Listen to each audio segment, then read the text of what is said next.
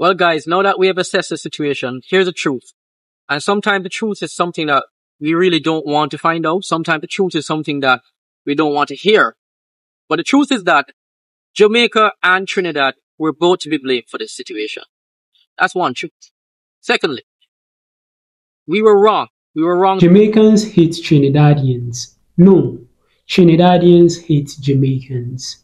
In this video, we'll find out as to whether Jamaicans really hate Trinidadians or whether Trinidadians hate Jamaicans. Then for what reason could there be this animosity between these two countries?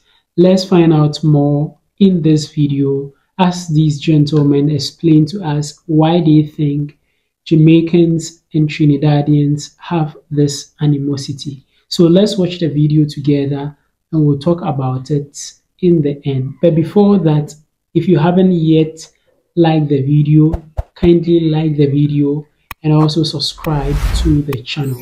Let's watch the videos together. No, I think it showers of blessing, a bit like the topic we're discussing today. Does Trinidad hate Jamaica? I don't think so. Does Trinis hate Yardis? I don't know, you tell me. That's a question I've been asking myself. But upon closer examination, sometimes I think we Jamaicans are to be blamed.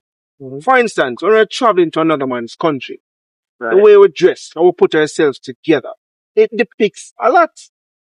Females, for instance, some of them just like they are working, but it's not an upscale work, you understand? It's like backroad, Portmore work. Somebody you know? No, I don't know any of them. And the males, pants wear under them, bottom under them. So what are you advertising? Dress properly, man. But it's not trendy? No, it's not trendy. It's ghastly to the eyes, man. Oh. If you come in front of me, I might send you back too. So dress appropriately. Put yourself together and see where it leads. It's interesting you said that, because I was watching an interview with Sparrow, and Sparrow once said that he loved Jamaica, he has a lot of Jamaican friends. And for those of you who don't know who Sparrow is a Trinidadian singer, one of the greatest calypso singers of all time. And he said that one of the problems that he has with Jamaica is that Jamaica did something wrong when they left the Federation in 1961. That ruined something that could have been great. When he said that, it caused me to think, it caused me to research, it caused me to reflect. And in hindsight, the problem between us and Trinidad is not now. The problem goes all the way back to 1961. I think it was September 9, 1961, when we made a decision, when we did a referendum under Norman Manley. And we decided, I think based on that, it was 60% who voted and 55% of Jamaicans said they wanted to leave the West Indies Federation. And that to me caused the animosity. And we have to understand, back then, when we were doing the Federation, you had two alternative views on Federation. You had the Trinidadian views and you had the Jamaican views on Federation. The Trinidadian view of the Federation under Eric Williams was that they wanted one central authority. The Federation would have the authority to tax. The Federation would have the authority to have a central banking system, would have a central currency, would have free movement of trade, free movement of people. Does that sound familiar? Yeah. Yeah. That's what Trinidad proposed. Well, before CARICOM, that was the Federation. In 1958, that was what Eric Williams wanted. Jamaica, on the other hand, we wanted a loose association. We wanted a loose federation. We wanted something that was different. We wanted to maintain our national sovereignty at the time. And we thought the federation was a problem because we didn't want those persons from the other smaller islands coming into our large island and try to run down our economy. That was how we were thinking at the time. And that's why and as well as we thought the federation was very costly. And as a result of that, we made a decision under the referendum that we wanted out. And what was the cause of that? The cause of that was a domino effect. The domino effect was that when Jamaica left the Federation, we went to seek our independence 1 year later.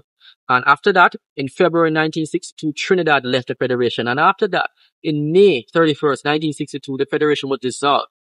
Right? And to me, as a result of that, it caused 2 generations of animosity between Trinidad and Jamaica. That's the root of why we have this embedded frustration toward each other. Festa. yeah, it has festered to an extent. That's my opinion on the matter. I think it's deep rooted. It goes all the way back to then, and with each generation it increases. The intensity of it increases more and more. That's what I think. But I think that just like what's behind us right here, things can be repaired. We have ships behind us that are destroyed, but they're not totally destroyed. They can be repaired. Relationships can be repaired. I believe in CARICOM. I believe in the federation. I believe in the relationship between Jamaica and Trinidad. I believe that with hard work, with determination, with patience, we can make this better. I believe that. Well, guys, now that we have assessed the situation, here's the truth. And sometimes the truth is something that we really don't want to find out. Sometimes the truth is something that we don't want to hear. But the truth is that Jamaica and Trinidad were both to be blamed for this situation. That's one truth. Secondly, we were wrong. We were wrong to have left the West in this federation. We're also wrong when we thought that we could go at it alone. Also, Eric Williams, his version of what the federation was is the future for CARICOM. It has to be a federation that's strong. It has to be a CARICOM that's strong. It has to be a federation of all, free movement of goods, free movement of people. It has to be a federation that looks beyond our biases or individual views of what we think of ourselves. It has to go beyond national sovereignty. It has to go toward a collective unity of all. That is my take on that. That is my truth. Here's my truth. Yes, we have Jamaicans visiting Trinidad that rightly they are deservedly sent back. On the other hand, we have upright persons, business persons, students, athletes going to Trinidad to visit for particular purposes, have met all the proper landing requirements, and yet still they are being sent back. Why? Well, my question still, does Trinidad hate Jamaica? Each and every one of us look within ourselves and we can answer that question. We are our own truth. As a matter of fact, Mr. Chin, Rory, you know you look like a Trini. That's why if you are so lopsided. Welcome back. Throughout history, countries have hated each other for a very long time. There are a lot of countries that hold grudges and animosity between themselves. And in today's video, we check that of Trinidad and Jamaica to see whether there is any hatred between these two countries or the people of these two countries. In the video, the hosts reveal that in the year 1961, thereabout, there was a federation that was formed, and he thinks that is where the animosity began. This federation, known as the West Indies Federation, was established in order for countries to be able to come together and become stronger and foster development among themselves. But Jamaica did not want to surrender its sovereignty to any other power, in the sense that the West Indies planned that they will have a central bank, they will have a central administrative system.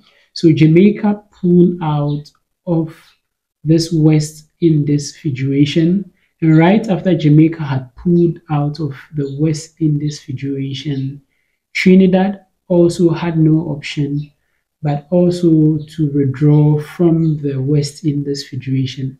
Later on within that year, the federation was dissolved and everything was broken. So he thinks that that is where Jamaicans and Trinidadians had this animosity from. But I don't think this could just spark up animosity between people like that and even transcend from one generation to the other generation. Let me know what you think about this in the comment section below. Why do you think Jamaicans have grudges or hold some animosity with Trinidadians, or why do Trinidadians have any grudge or animosity with that of Jamaicans? Let me know what you think about this in the comment section below. Don't forget to subscribe to the channel as well. Just click the subscribe button down there. Click on the subscribe button. Click as well on the notification bell. And I'd like to see you again in my next video.